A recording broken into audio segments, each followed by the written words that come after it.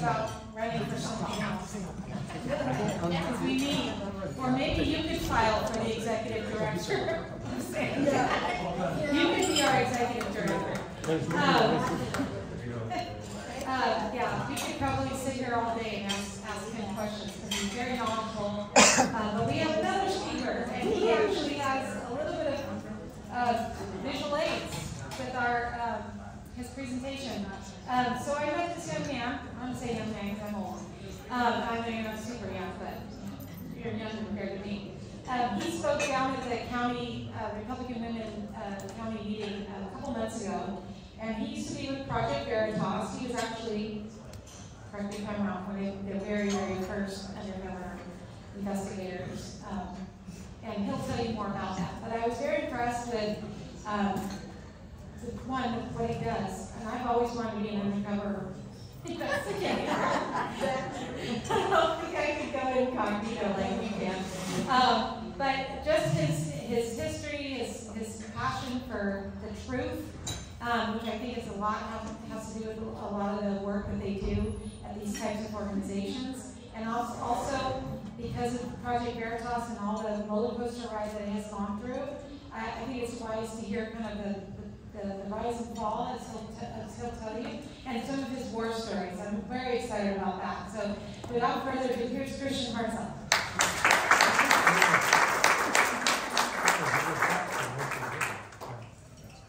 All right, thanks for having me. I'm going to show you a clip. I'm going to tell you some of my experiences as an undercover journalist. But first I'm going to show you how many of you know who this is? They don't. Oh, not a clue. This is Andrew Breitbart. Yeah. How many of you are familiar with that name? Yeah. Okay. So Andrew Breitbart is the one who started the modern citizen journalist movement, and this is one of my favorite memories with him. So I'm going to show you this. I'm the Pied Piper. I can't do it all by myself. Every time I go to a tea party or an event like this, I say, okay, guess what? You're anointed, you're in. You're now, everyone here, everyone here is now a journalist. They're now competing with you for the next job. That's what's happening. If they're not going to report the truth, if they're not going to report the true American narrative, then we're going to do it. And we're going to supplant every network, every anchor, every reporter, and we're going to put them all and banish them on current TV. That's what we're going to do. One by one, we're going to fill up current TV. It's just going to be a network of freaks. The other mode,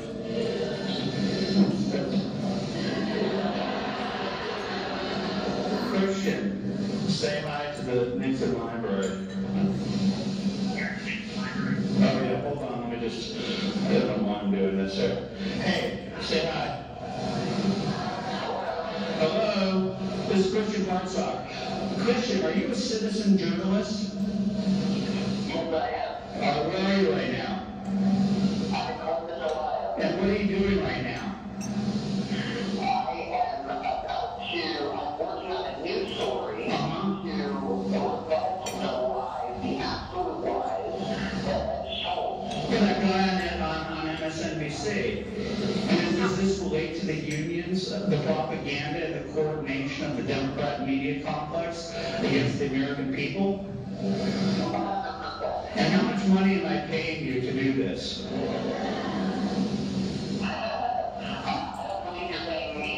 It's a great business model. I love America.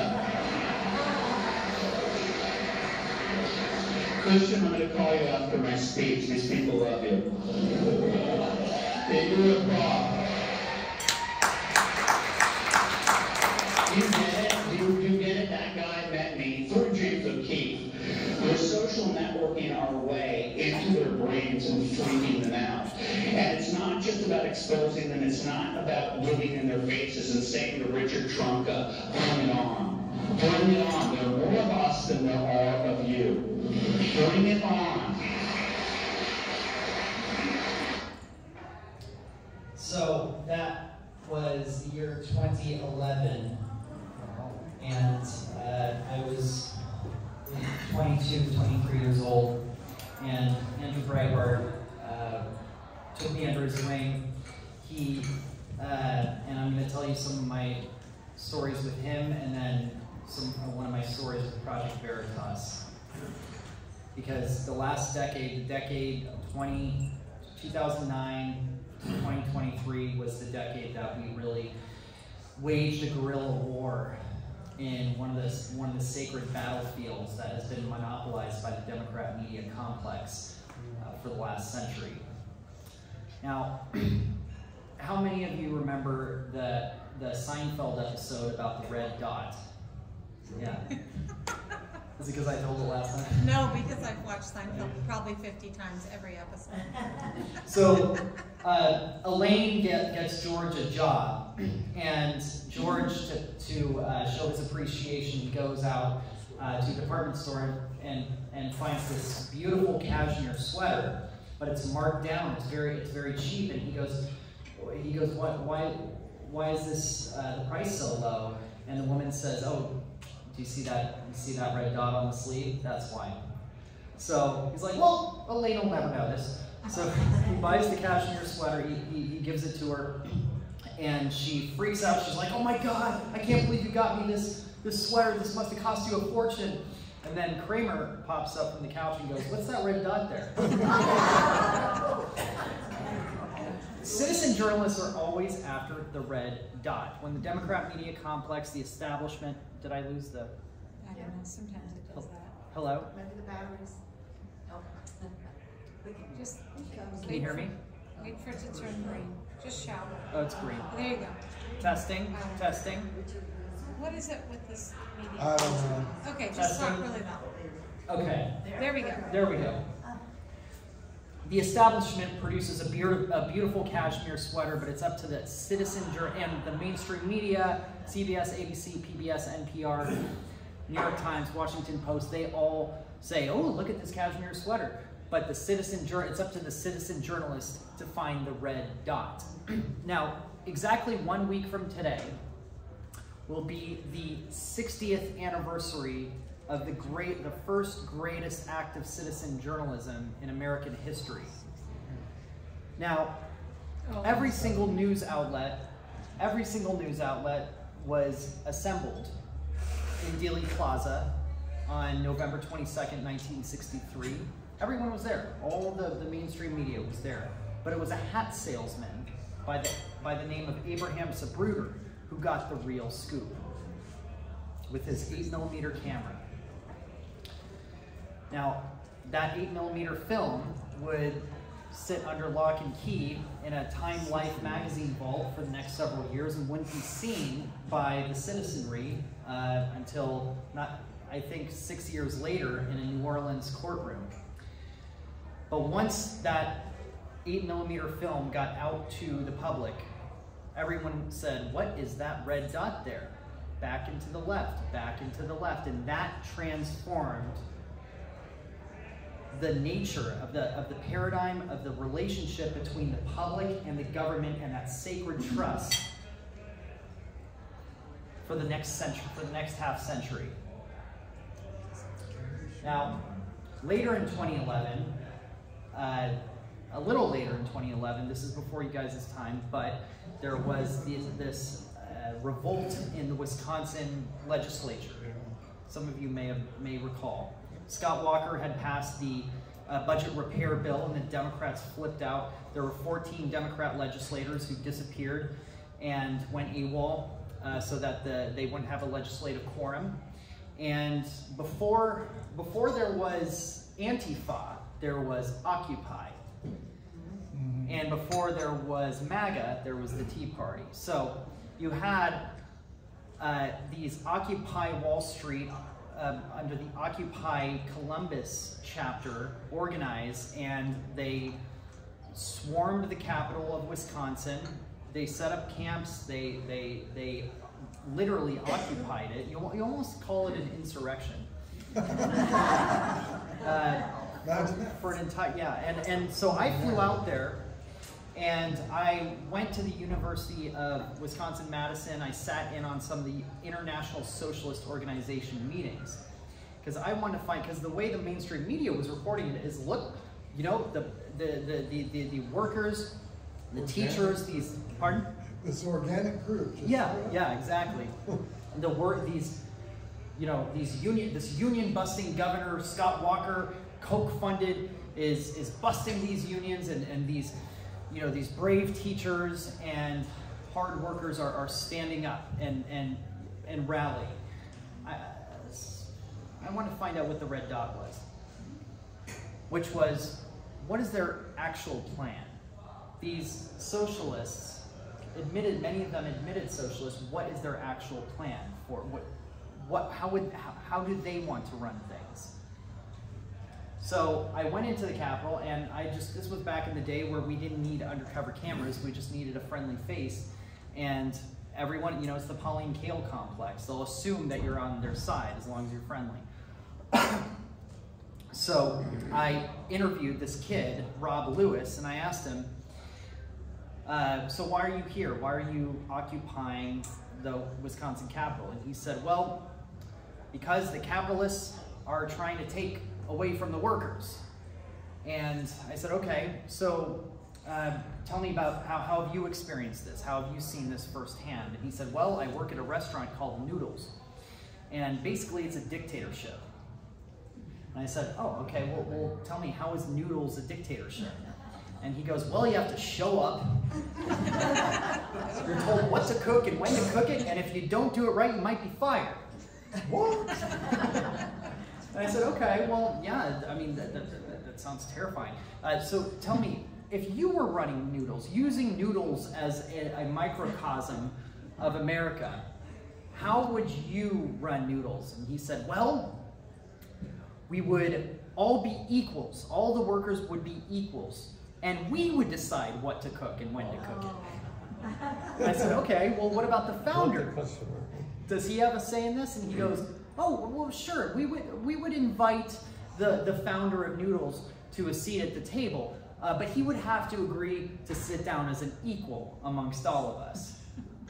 And I looked up the founder of Noodles, Aaron Kennedy, this guy named Aaron Kennedy, who, when he was a kid, he maxed out, he had an idea for a franchise. He was in a Chinese restaurant, and he wrote his business plan on a napkin, and then went out and maxed out all his credit cards, risked relationships with family and friends to borrow money, and then started Noodles, employing up to 30,000 workers just like Rob Lewis. If these people had their way, he would be forced out of business, and he would be forced to sit down as an equal, right? These are, and it occurred to me, having sat in on this, gone undercover in this ISO meeting, that Rob Lewis didn't come up with these ideas. These are 200-year-old ideas. That's the red dot. And so we released that tape. Andrew Breitbart was a big fan of the Noodles, and it ended up on Glenn Beck on Fox News, and it was a very viral sensation. Now, fast forward a few years, I'm working with Andrew Breitbart died very suddenly, and I was the last to see him in the office the night he died. And erstwhile, I had been working with James O'Keefe. James O'Keefe had discovered me in 2009. He had seen a trailer for my thesis film. He was very impressed with me. Production values, he wanted me to shoot this Acorn, the B-roll for this Acorn investigation that he was doing with Hannah Giles. How many of you remember Acorn?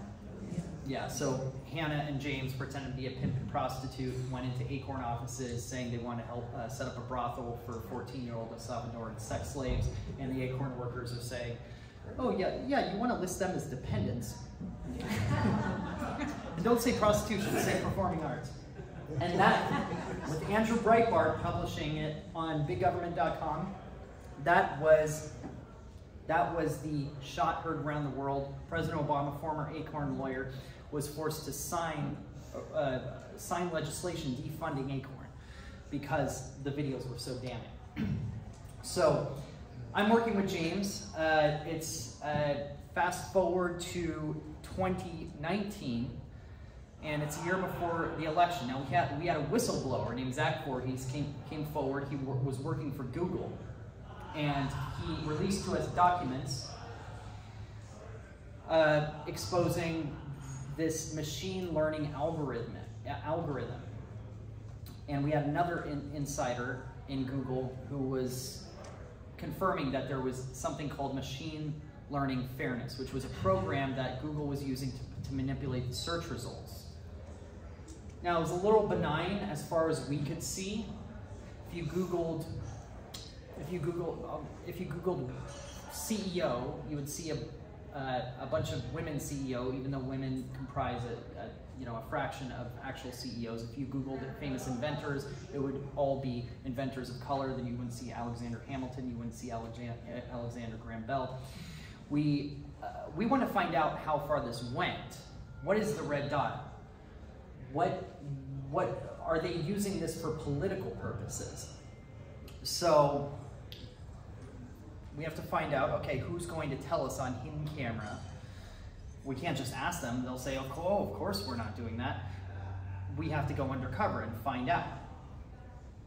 So just as Rob Lewis probably wouldn't have told me his little plan for noodles had I been a self-identified reporter. So who's the head of machine learning fairness? I Google it. It's this woman, Jen Janai. And she's an Irish-American woman in San Francisco, and woke, total, wants to be liked at cocktail parties. What's a way to get in front of her?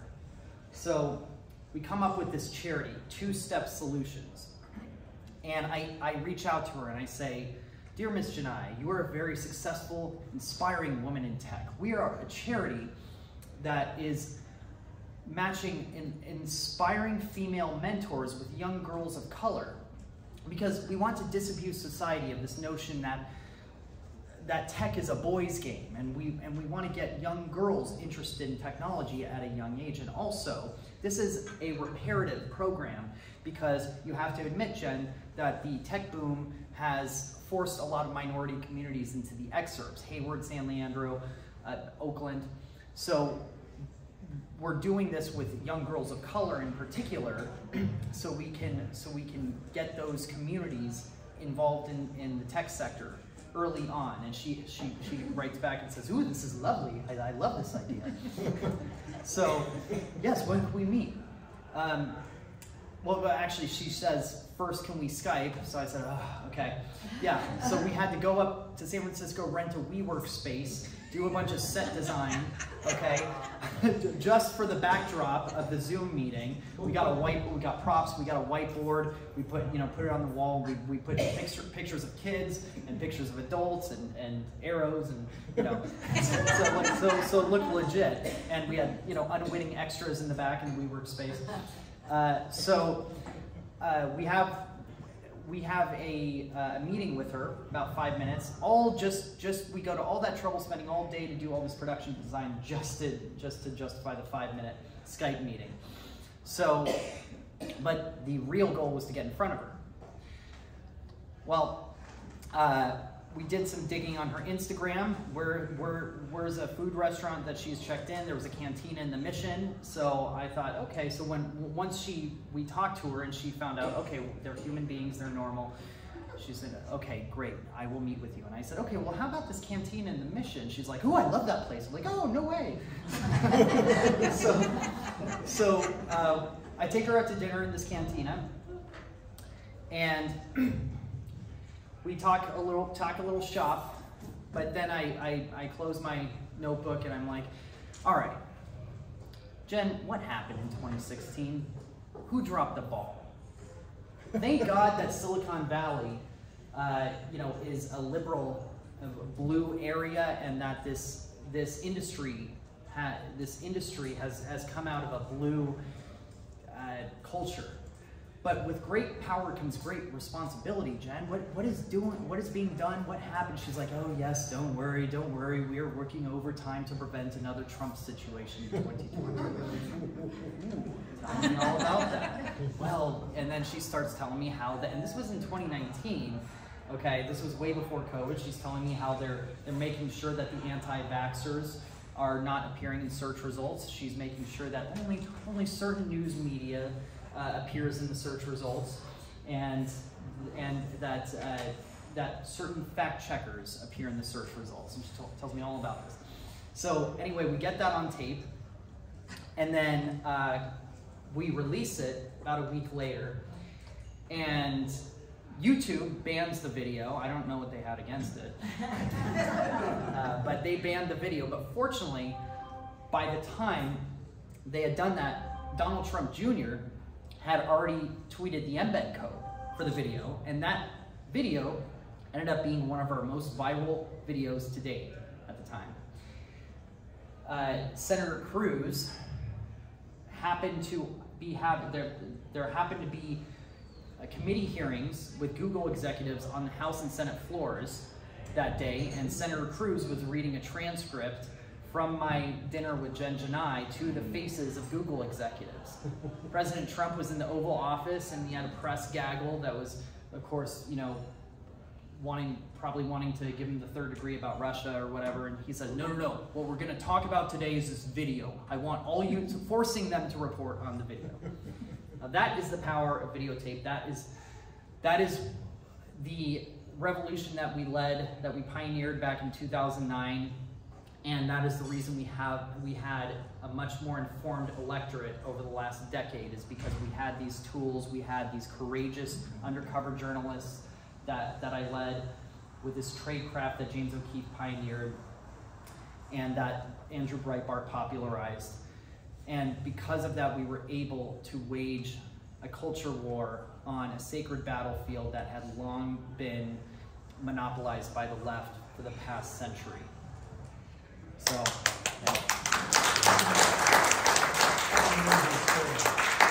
So I have a few more minutes, so I'll take any questions anyone has. What are you working on now? Sorry. Well, I could tell you. Well, that was a part of my question. Well, I can tell you Project Veritas is no more.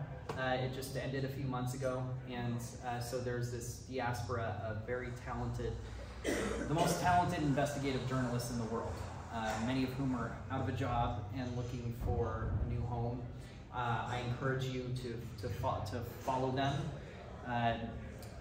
Alyssa Dean on Twitter, Bobby Har on Twitter is doing some fantastic work exposing the homeless crisis. Arden Young, who just did a story with Sound Investigations, which was actually founded by a whistleblower, a Pinterest whistleblower for PV, that Eric Cochran, who I managed around that same time, 2019. And so Arden Young, Alyssa Dean, Bobby Har, Gavin Elwes has a very fun Twitter account, and James Lalino. So I encourage you guys to follow some of these PV veterans. They're the most talented people that I ever had the pleasure of mentoring, of leading, and of working with. Yeah. So now that there's kind of this vacuum, right, without Project Veritas and without, I don't know what James is up to. I know he started something else, and I'm not sure what the status of that is. I certainly don't hear about it as much. Do you think that that's a whole, that's a vacuum that someone like you could start something anew and form a new organization to bring these people together and continue on instead of just having them kind of out there? Yeah, well, there's certainly there's certainly a lot of talk of that, of forming something new, whether it's a constellation of new organizations or one new organization. But yeah, that is certainly something that a lot of us are talking about, and so it's still fresh, and so we're seeing what's on the horizon. I was going to say that I did see that James O'Keefe had started something else new on Truth, and he's asking people to just bring their own equipment and do whatever.